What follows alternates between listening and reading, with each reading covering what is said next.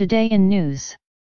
There is many weight loss program in line, but according to the public opinion poll in 2016, the weight loss program provided by egimport.com ranked first and most effective system to lose weight fast and easy. Many doctors praised the program effectively. Also, too many of those who tried the program, they said was more effectiveness of the program has changed their lives. You too can learn more about the program. Just go on egimport.com and try it. Now we will watch one of weight loss advices. Remember best weight loss program in egimport.com.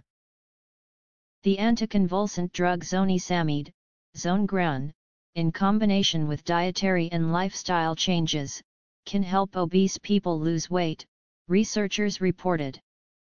In a one-year controlled trial, patients taking 400 mg daily of the drug lost significantly more weight than those on placebo, according to Kishore Gadde, MD, of Duke University Medical Center, and colleagues. But at the efficacious dose, the drug was associated with more mood changes and memory problems than placebo, Gadde and colleagues reported online in Archives of Internal Medicine. The drug's benefit-to-risk ratio needs thoughtful and cautious assessment when it's being used to treat obesity, the researchers concluded. The drug had earlier been shown to be efficacious in a 16-week trial, but at doses reaching 600 mg a day, the researchers noted. To examine long-term effects at lower doses, they analyzed outcomes for 218 patients randomly assigned to a year of daily placebo or either 200 or 400 mg of zonisamide. All patients also were given diet and lifestyle counseling by a dietitian. The principal endpoint was the change in body weight after a year. On average, Gadde and colleagues reported, those on placebo lost 4 kg over the study period. Patients on the low dose of zonisamide lost 4.4 kg on average, not significantly different from placebo.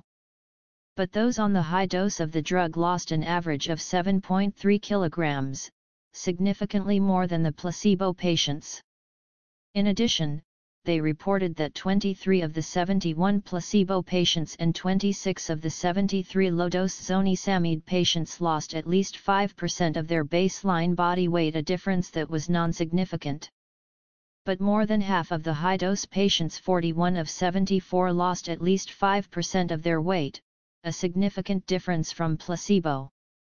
The study did not have the statistical power to detect difference in adverse events, but numerically most events were higher for those taking one or both of the zonisamide doses, the researchers said. In particular, numbers of reports of nausea and vomiting as well as impaired memory, anxiety, and impaired attention or concentration were higher in the 400 mg group. The researchers cautioned that the study population was unusual for an obesity study, in that most patients did not have significant weight-related comorbidities.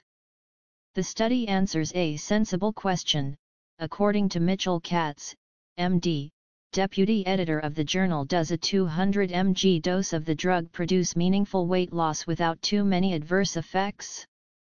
Unfortunately, the answer is no, Katz concluded in an accompanying editor's note.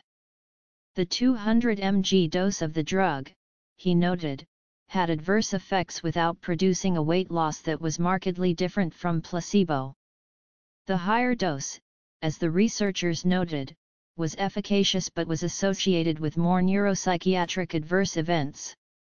We need to continue to search for better weight loss aids, Katz argued.